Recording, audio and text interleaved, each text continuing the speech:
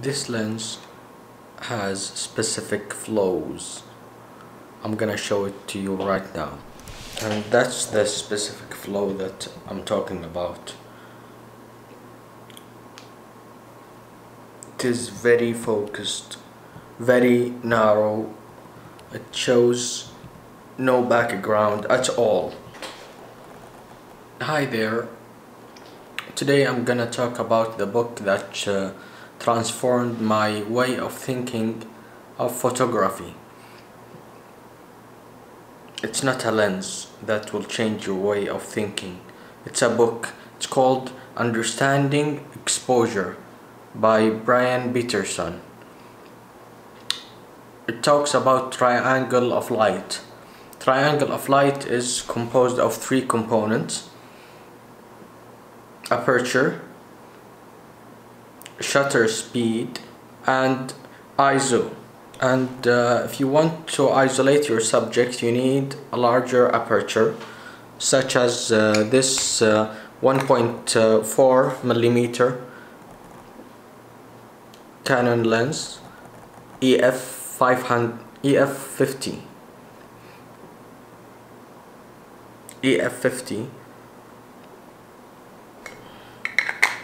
So it's a combination of shutter speed, ISO, aperture. Whenever you want to isolate your subject, you choose the largest aperture. It will create the sweet effect of isolating the subject that you're trying to photograph. This concept applies to both in the video world and in photography world. So that's the first thing, the aperture. You need a aperture wide enough to capture wildlife, to isolate your subject, to capture sport or very fast action based themes. And also in night photography, you need a aperture wide enough for all of these. The second thing is the ISO or shutter. Doesn't matter, because whenever you fix your camera setting on one of these, so the next will be automatically calculated. So the shutter speed usually affects the frame per second in video and affects how much it times for the camera to absorb the light emitted through the lens.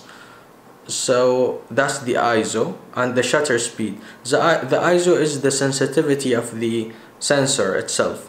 So if the sensor itself is sensitive, very high sensitive, it will show some graininess or noise in the image. If it was very low, it will take longer to acquire the image itself. So it's a balance between shutter speed, ISO sensitivity, and aperture. And usually the higher aperture, the higher number of aperture, that's a lower or less wide. The lower number is wider aperture, like I've told you about the 1.5. And this lens is called nifty 50 because it's usually the lens that is closer to the human eye for perception of the depth of field and regarding the taken photo of the subject. I don't know how to describe that, but that's the first lens when it's used on full frame sensor. So full frame sensor and APC sensor, they are different things.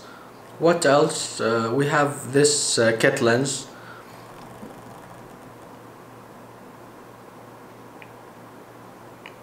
I'm not sure if the numbers are clear, but that's 1855 millimeter. The kit lens is flowed by the aperture itself. you cannot use it for nightlife photography, or if you want to photograph a very fast subjects. This other lens is fisheye lens, and the fisheye lens is old lens that is discontinued from the market right now. It shows like this regarding the spherical appearance, and the aperture is wide. So each lens has its own uses and its own flaws. So one lens will not change your view in photography, but the book has very nice insight about taking photos, about motivation into the photography world, and